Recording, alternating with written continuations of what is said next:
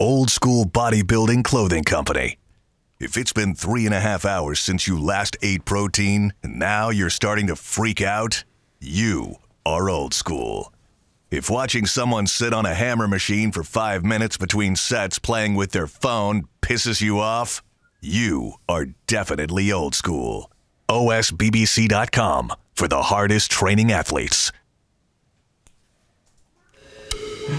You're funny. Like I said, do you like my tail? Welcome back to Iron Rage. We are back and better than ever. And I got Lee Priest in his car. Just got off doing a little cardio. Now that you're back in full-blown training and making your comeback here in 2021, will we see you on a stage in 21, or is it the comeback for the following year? Following you might see me on stage handing out a trophy or something, or wiping the sweat off the stage like one of those cleaners do, you know. Will you be wearing a Shawn Ray mask when you do it? Only if I win. Only if I win, because you know you get in trouble for playing a character these days, Dave. You know, don't get in trouble these days. Well, Generation Iron is good on the clickbait. Let's just say that. I'm going to have Tyler pull that story from Generation Iron where the title is Lee Priest mimics Shawn Ray in, quote, blackface during recent interview. Oh. Well, if you had mimicked him with a white face, I don't think people would have known it was Shawn Ray, right? Well, look, if I was to be Shawn Ray as a white face, this is how I'd look with sunglasses on. I'd just be me with sunglasses, wouldn't I? When you play a character, you get into character, just like Robert Downey Jr. on Tropic Thunder did the whole body. It's like blackface, if you go back in history, is like the minstrels when they used to put boot polish on, do the big red lips, the big wide eyes, and be like, mama, and all this sort of shit. Did I ever tell you the story? I did my first bodybuilding show ever. I was like 168 pounds at 5'10", and so I come back from the show. And I'm all proud, proud I did the show. I placed like 6th. I was really lean, but I didn't have enough muscle. So I show my dad the pictures. And at the time you had the throwaway cameras with the little pictures. And anyway, I show my dad a picture. The only thing he says, I'm there hitting a double bicep shot, all the poses. He's like, what's with all the tan on your face and your lips look white? And he goes, you look like you're doing a minstrel show. And that was his only comment. Obviously, I knew I didn't look that good if that was his only comment. Constructive criticism. But I think even Generation Iron put up a thing not long ago for clickbait saying bodybuilders are that scared of racism now they don't tan their face anymore in case they're accused of doing blackface. So some bodybuilders are just tanning up to their neck. It looks ridiculous. And leaving their face slider. Yeah. I'm like, whatever. I was like, bloody hell. It's like, well, in that case, every bodybuilder would be doing blackface, wouldn't they? Because we all tan up, we all do our faces. It's like typical clickbait from Generation Iron, who also, Craig that worked for them, Generation Iron sent him out. He said, I was the nicest guy he met. My family was great and stuff like that. So, Craig, who had to hang out with this racist Lee for a week doing my documentary. Oh, my God. Yeah. Why is it that you think, obviously Generation Iron has it in for you because you put down the documentary that they did on you because they left out a lot of the key interviews with a lot of your friends and stuff? Well, I think it's just clickbait. That's why. And now this is the latest thing. And I said, being a character when you get done up with a proper latex mask is being a character. It's not being blackface. You're not putting it on to be racist or say racist things and stuff like that. So they've really gone out now. If you read through their article, they've gone back to even when the refugees were coming here on boats years ago when there was an influx of refugees, and they've taken comments from back then. And I think what was the one they mentioned about? Well, they said, look, I'll read a quote. It said, "This isn't the first offensive act by Lee Priest, to say the least." Oh. Lee, I've known you a long time. You're very offensive. You've been way more offensive than they're accusing you of being.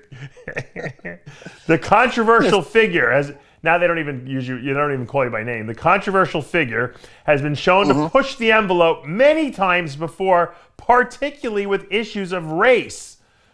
So obviously, you know, what they're doing is they're jumping into this this generation of no tolerance, no ability to laugh at anything, no ability to, you know, what would they think of the All in the Family TV show that took place back in the day, or the Jeffersons, or all those great TV shows that were, even the Sanford and Son, you know, it was when people could have a laugh because it was taken in comedy, it was done in laughter, it wasn't done in malicious or hate. There's a big difference between, well, look how many comedians now, if we even look at comedians, still do race jokes.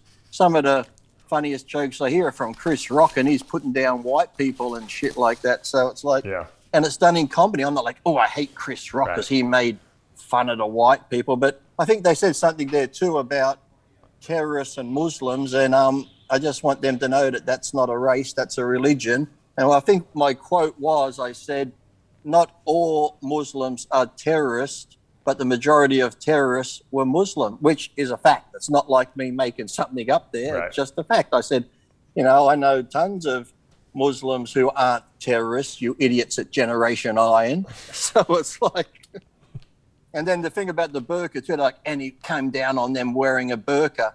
And if they go back to my proper quotes is a lot of people in Australia would get upset because here in Australia, if you go to a service station, even if you have like a motorbike helmet, but you can see your face, they will not turn the petrol pump on until you take your helmet off.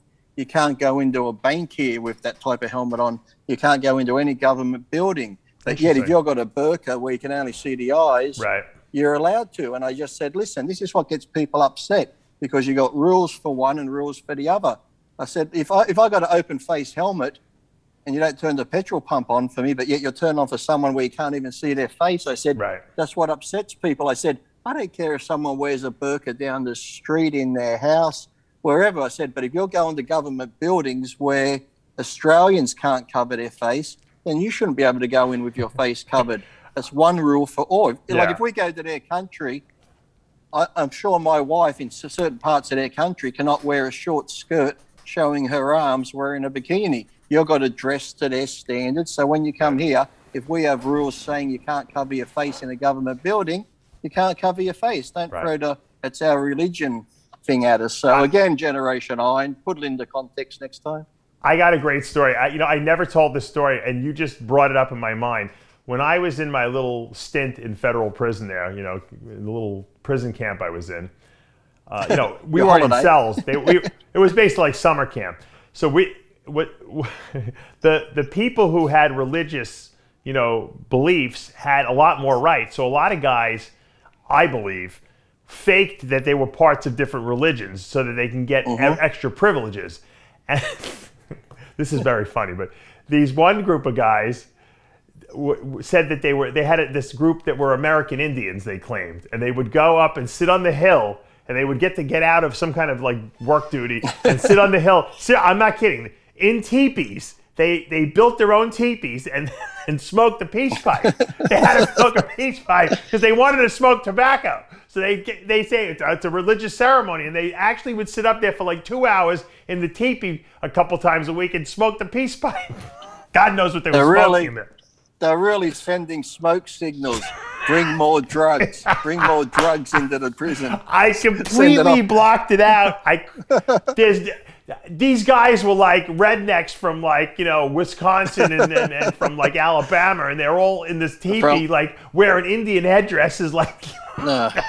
From the Appalachians. You should have joined, Dave. I should have. If I would have been there longer, I probably would have, because I was only there 5 months. I was looking to get out of there, but these guys were like, "We're in for 2-3 years. We're Indians. You know, I got a relative who's a Cherokee, and I got to do my smoke signals. I mean, I got to do my peace pipe and sit in the teepee for a couple hours every day." And it's funny. I think Generation I tried to bring up too. I had racist friends, because I think I might have even said on your show, I said a long time ago, that I have a friend that, you know, from Alabama area, where, you know, we'd talk about stuff, and he would say, Lee, when we talk about marriage and his children getting married, he goes, look, I'd prefer it if my daughter married a white guy. He goes, look, I have nothing against Asians, black people, Hispanics. If she falls in love with one of them and marries them, as long as he treats her right, I'm happy. But he goes, my preference, I'd prefer if she married a white guy. And people are like, well, your friend's racist. Your friend's racist. I said, why? if that's his preference, but it doesn't happen, he doesn't care.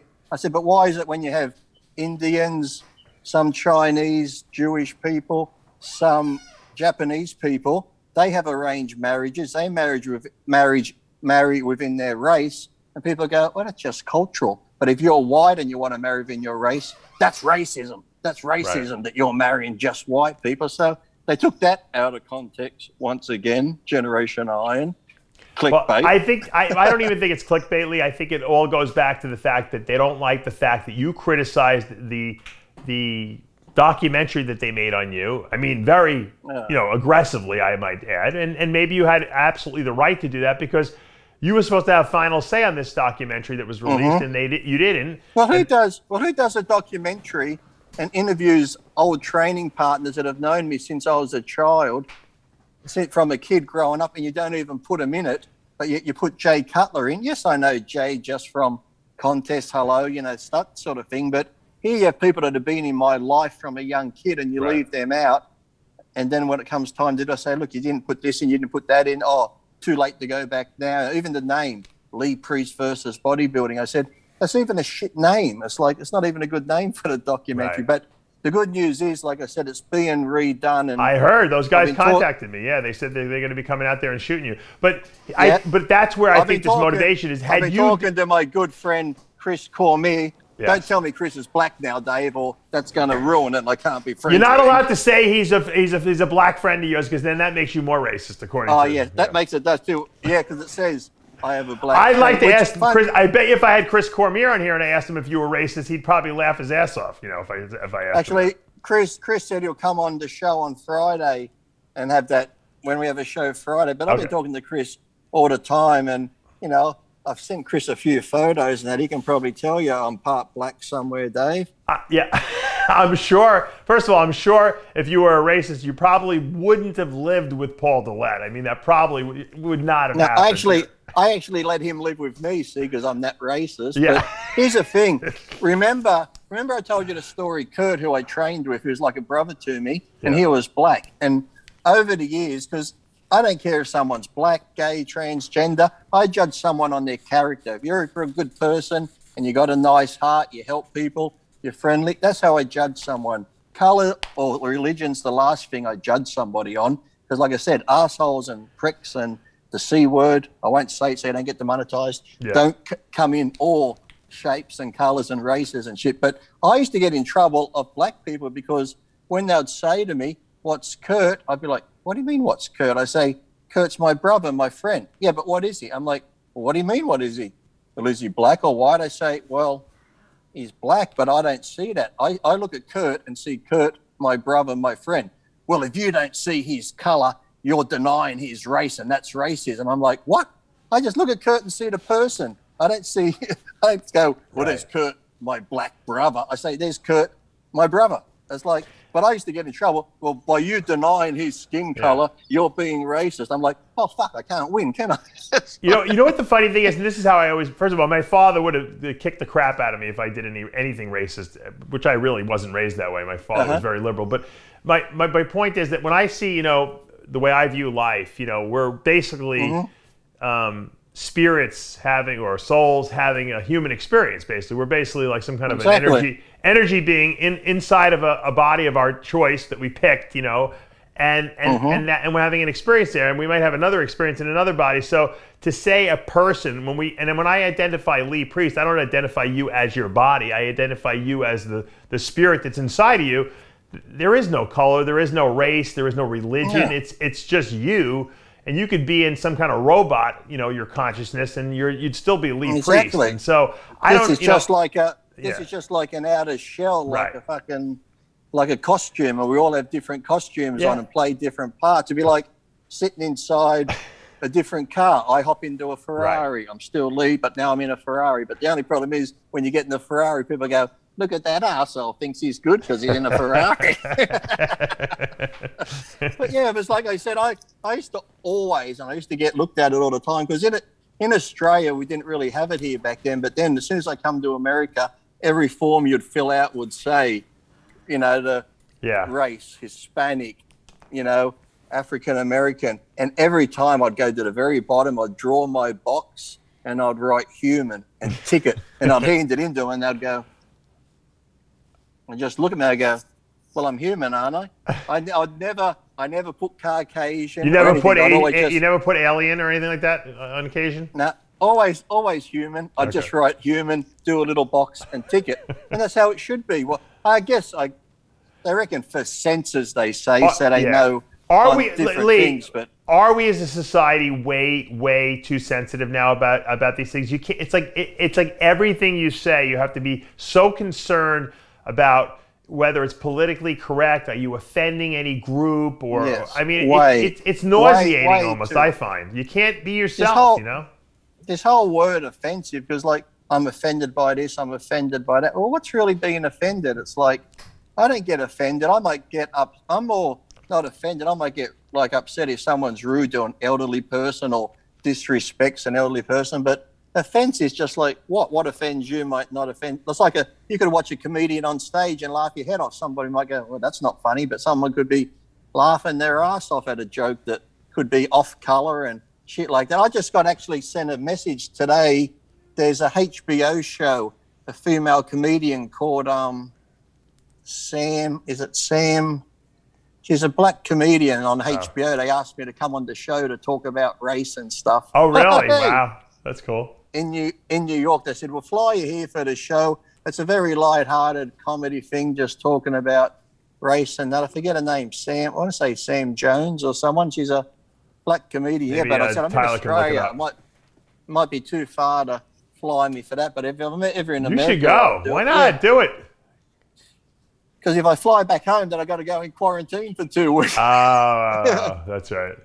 I forgot about that. No, it's like you said though. People now, it's like almost how John and Chris got into an argument. It's like the whole thing racism. Like there's racism if you're saying I'm white, I'm better than you, or if someone's denied a job because of their race, no matter what it is, not just black, could be Hispanic, Asian, whatever. There's pure racism like that. But I think what John was trying to say is it's being thrown around so much, whereas when it used to be, we can't call that a blackboard anymore, or that can't be called a BlackBerry, or this is like the whole racism now or just black and white beyond cookie, the joke. Yeah, it's like when they start doing stuff like that, it is, I wouldn't say watering down, but it's just getting to a point where you can't say silly stuff, where it's like, who equates that with racism to what pure hatred racism is? And that shouldn't be allowed anywhere. But when they just start doing little things like, well, you can't say that because it's racist, or like I said, I think it was even on Fuad's show, someone said about, oh, you must like, I think he said the guy, you must eat a lot of pasta and spaghetti because you're Italian.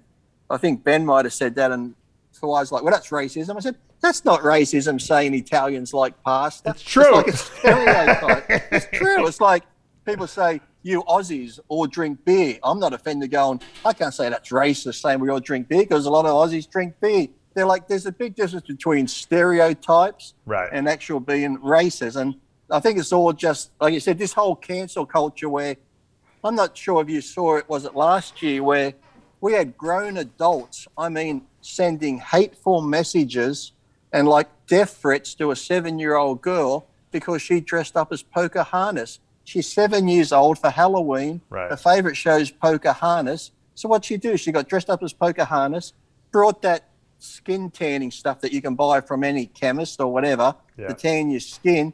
And the amount of hate this girl got, I'm thinking, if this girl was going to go off herself, she probably would, because you had adults calling a 7-year-old racist, and all she wanted to do was look like her favorite character, Pocahontas. To me, that's just crazy when that shit goes on like that. It's just ridiculous. Well, I think there's a lot of like media outlets that will jump on someone because of that, like you said, to get clickbait, to get hits. Hey, we'll call this, look at this guy, Lee Priest is a racist because he put a black mask on to do a funny little skit, when in fact they know that you're not a racist, but it's a twofold thing. Let me get as much hits and people clicking on this article as possible, and then let me kind of kick Lee in the balls a little bit because he made fun of the documentary that we spent money on filming for him. And so that people have agendas. A lot of times there's agendas in people who, especially media outlets, who point this stuff out. when they really don't believe it themselves, but they're just using it as, like you said, an ability to, hey, here I am, come look at me. I want you guys to pay attention to me. No one's really paying attention to me because I'm not doing anything of value. So I'll just kind of like take the guy who's the most popular guy on the block and try to, you know, put a black eye and give him a black eye or something like that. Well, look how far they even go back these days now with famous people, where they must have people that go through messages and stuff they said 10 years ago, 15 years ago. Remember, was it Chris Rock? He said he's not apologising because he made a joke about, I think 10 years ago, if my son was gay, he made a joke about it. Oh, he's homophobic and stuff like this. We have a guy here in Australia. He's a football player. They were going to re-sign him, but they didn't because of the outrage, because they said of his homophobic tweets. Now, this guy, Falau, he's like from the islands, like he's totally religious, like one of those into the Bible, you know, religious family from the islands and stuff. And all he did a year or two ago, he just put up a thing from the Bible saying fornicators, like adulterous, drug users. He had a list of, you know, how it says these people will be going to hell. And on the list was homosexuals. And my God, the outrage of his homophobic tweet and post. He mentioned a list of 12 different things, but because the whole homosexual transgenders, the thing in the news lately, that's all they focused on was his homophobic tweet. And he goes, look, I got friends that are homosexuals and gay and shit.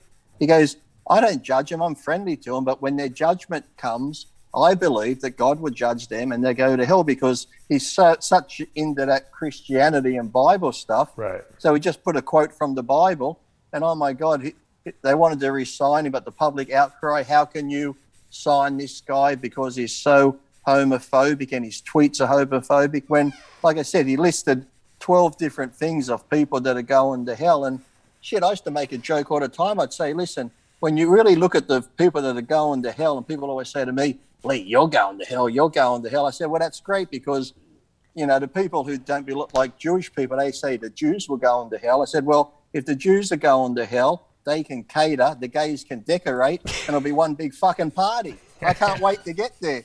And trust me, I know some religious people, if they're in heaven, I don't want to be there. Could you imagine being stuck in this place of eternity with a bunch of wankers like that? I'm like, holy. Well, you know, the thing is, too, my father always told me, don't talk about politics and don't talk about religion, because you will always offend someone. And he was right. And that's why I never talk about it, because I really, to me, it has nothing to do with what I'm doing on this channel or on any of my channels that I put out, even my social media. It really is not my business to promote my religious or spiritual thoughts. If I happen to have, you know, a video where I do that, but I don't criticize. You know what? Because I don't care. Yeah. I don't want to argue religion with you, because you have your beliefs and I have my beliefs, and I don't want to argue politics with you because you have your belief and I have my belief. And the truth is, it really doesn't matter if we have the same political or the same religious beliefs. We can still be very good friends, because exactly it's a different. We're at a different level, you know, our friendship. Do you find the way it is now, though? And this is the thing. It's like, to me, it's the media beat up, because yes, racism was terrible back in the early days. I noticed when I was there, it wasn't as bad. It was getting better. It was slowly getting better and getting better, because, you know, I'm a firm believer here in Australia, probably same as America, 98% of people aren't racist. They go about their daily life. They go to work. They want what's best for their family. They don't care if anyone's black, white, Hispanic, Asian. Everyone just gets along. But as you see now, because of all this cancel culture, the PC stuff, the media is making this bigger divide. And even, like you said before, even when it came to politics, you could be a Democrat or Republican and no one cared. Okay, we still got along. But even now, you have people who are Democrats or Republicans attacking each other, beating each other up on the street, because the media is just making it worse and worse and worse. And people are starting to, oh, he used to be my neighbor. I don't talk to him now because he likes Trump, or I don't like him because of... Right. It's like the whole media is just making it worse and worse. And we're actually going backwards rather than moving forward. It seems like we're going backwards when it's coming to all this stuff now. And the whole thing about race and stuff is, like I said, I couldn't care what somebody is. Like I said, I grew up in a family with a father that's a homosexual, a cousin that was transgender, all people of different races and stuff. It's to me, it's like as I said, I judge someone on their character. If someone's nice to me, I'm nice to them. Oh shit, I've had people shit on me, and I still give them a second, third chance, and probably still get shit on again. So I was always brought up where my grandfather, our house was open to everybody. It was an open door. It would even, I don't know if you do it now, but he'd leave the key in the door at night time in case anything was wrong and someone needed a place to stay. It's like, the door's always open. If you need help, come on in. So this whole thing, Generation Iron, goes on. Good try, Generation Iron. Good try. Nice job. And I got news for people. You'll have the black mask on again, and you'll probably have other masks on. And I know we haven't featured you as the transgender woman yet, right? You're planning that one. No, I got that. Yes, I've ordered an old man mask. You should see this old man mask. It's like really old and shit. Now I'll have old people complaining that I'm making fun of them, and I got an old lady one because it's so good. It's like the proper latex that you got to really put it on. Yeah, and I'll get dressed up as a transgender. I'll have them hate me next. Generation Iron.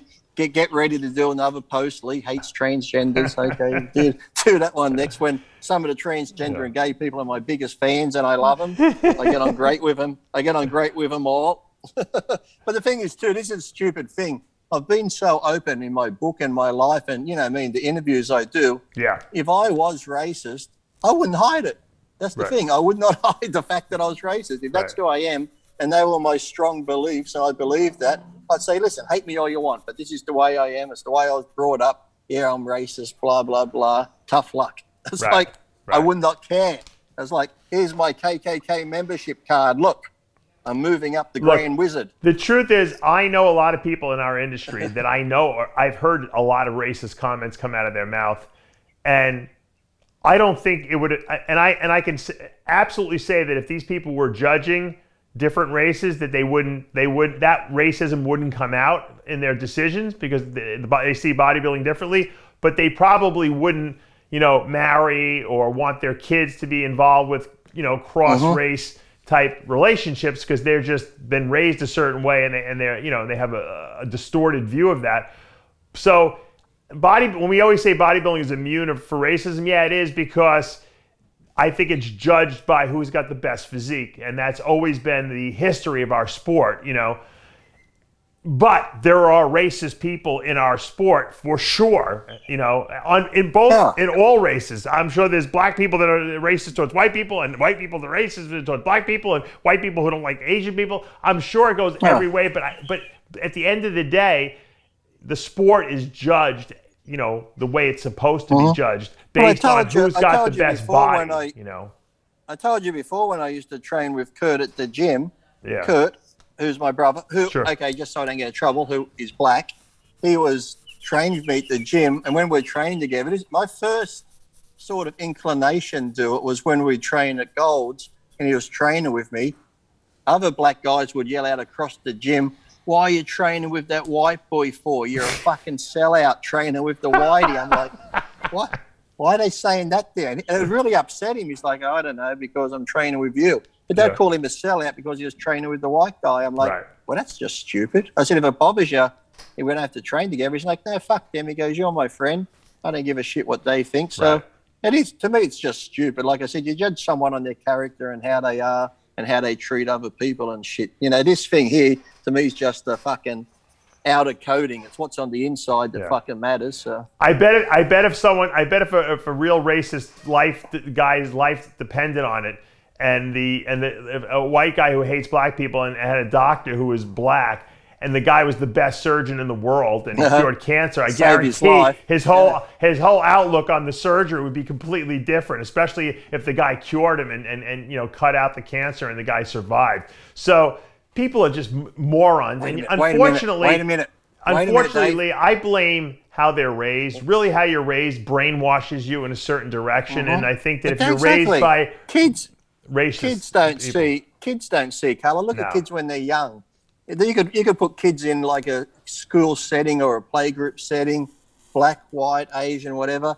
Kids just play. They just play with each other. Like you said, it's not till later on where someone's got into their ear and say, well, you can't hang out with them because it is. It is taught, because when kids are young, you see young kids, no matter what race they are, they're just having fun playing together with their mates, and it's as simple as that. But so it is it is taught, whether due to some things I know where it might be, I know I wouldn't say some are racist, but I know both where it's black and white, where some people have been attacked by certain groups and they're a bit more wary of them because that group of people has attacked them, but I still wouldn't say they're racist and stuff. But no, I said it's taught because, like I said, how many times you see young kids, they don't see colour or shit like that. It's not till later on in life someone's got into their head and changed them and thought, well, you can't do that because of this or that because of that. So it's ridiculous. Hold on a minute. There's some young black kids walking through the car park here. I'm just going to make sure they're not going to steal that car over there. I don't want to stereotype. I'm just checking them out. Well, Lee, I appreciate you taking some time out of your workout. I know that you're on the. Oh, now you look like Eminem or John Cena. I don't know. I'm not sure which one, but. Word up. What is it? I can't do the West Side Coast. Butterfly. I don't know. He's the church. He's the steeple. Open the door. Here come the people. I don't fucking know. Yeah, you look like Jamie Kennedy. Remember Jamie Kennedy used to do that, play that like a white rapper. Oh yeah. I remember Jamie Kennedy. What was that movie he was in that was really funny? Oh my god. Oh, he was in a couple. The first one where he played the yo man, where he was playing the Most Wanted. Yeah, I think that was it. Who was the other guy that got kicked off TV? He used to have a show like that. He was in Freddy Got Fingered. Who was that other guy? Oh, Tom Green was out of his mind. I loved him. Yeah. He was funny, but remember he got kicked off TV because remember he used to do those silly skits on his TV show? Oh yeah, absolutely. Yeah, and he went to the thing that the straw that broke the camel's back was the last TV show he did. He went to a bar mitzvah dressed as Hitler. See, I'm Jewish and I can laugh at that because it doesn't matter. He's just being absurd. That's funny. That's funny. How about Borat? I mean, he's great. I mean, you could say you're offended by him, right? Making fun of. Well, that's what I mean. If you don't like it, you can change the channel. And It's like I said, anything can offend anyone these days. That's the sad thing. And it's so easy just to come down on people. It's like people that when we do these shows, I still read the comments. And I still see the same people every week. Them fucking dickheads. Look at this, look at that. It's like, why do you watch? Why do you watch every week then if you don't like us? It's like when people used to complain about Howard Stern all the time. Yeah. How many other stations you got to listen to? Why do you listen to them? And these people too, the ones that say they don't like you, they'll know word for word what we say. They'll listen more. That was the Howard Stern statistic. They said that the people who watch the longest are the people who hate you the most. And when they asked why are you listening to him if you don't like him, their answer on survey was to see what he'll say next. I know. I don't get it because I get it all the time even with followers. I'm like, then why do you follow me when I do my lives on Instagram? Oh, you're a dickhead and shit. I'm thinking, then why do you follow me? Because I've said before, I don't like tennis. So let's pick tennis. And then you got Djokovic or Nadal. I would never follow them on Instagram and go, well, wait a minute. Nadal's just come on live. You suck at tennis. You're a fucking loser. Your backhand sucks. Imagine just sitting there abusing someone you hate for hours when you don't even like the sport or like them. So deep down, I think the haters are truly the biggest fans, Dave. Absolutely. They just don't want to admit it. So 100%. Yeah, there's some guy out there that was criticizing me on Fuad's show the other day, and someone sent me the link, and I'm like, my advice is my new enlightened look now that I have a thyroid cancer is beware the false prophets, especially the ones with the Jesus beards. Stay far away from those guys. I did watch Fuad's show the other day, and someone mentioned your name, and he moved on very quick. He goes, not going there. And well, because Fuad and I don't have a mutual respect for each other, so we don't want to. Engage in that, especially. But the bottom line is that it's the people out there that have no educational background. They're self-proclaimed, gurus. They want to take shots at the people who are very knowledgeable and established in this business, whether it be me in the sense of a knowledge provider or you in the sense of a legend in bodybuilding. Because by taking a shot at you or me, it in their mind it validates them more. And so I wouldn't say I'm a legend in bodybuilding, Dave. I'm just a guy that had a pro card. No, really, you're a legend. I'm a fucking idiot in bodybuilding. That's what I like to be known as, the dickhead. I'm very happy to wear that title. But there's the thing, see, when I did up as Fuad and did the whole makeup, why didn't I get hate mail? look at Lee being mean to the Muslims and stuff like that. It was done in fun. I was dressed up as a character so you know who I am. Right. The same as Shawn Ray. Because like I said, if I was to be Shawn Ray, this is me. Shawn Ray wears glasses. If I went like this, who am I, Dave? Oh, you're Lee with sunglasses on. It doesn't quite come across the same. You know what the funny thing is? If you dressed up as me and made fun of me, I would laugh at it. I would think it was funny because I have a sense of humor about myself, whereas some people get very uptight about it, you know, and they don't. Alan, let me see what I got to do for you. That's it. I'm tough. I've seen the comments. I got to order a Crypt Keeper mask. That's right. I'm a little tough to do because. Oh no, I can do you. Crypt Keeper mask. I'm going to shave my hair shorter. All right. I'm going to go. What's that guy who got banned? I'm going to get a pillow and go back to the 90s, Dave, and put a pillow up there. There you go. All right, Columbo. that's good. See? You got to, yeah, but you that's should. The thing. You got to imitate me when I was like 300 pounds. Though you can't imitate me now, though, because I'm too normal looking now. You know, I think if you did me like in like when I was like crazy big, that would be funnier.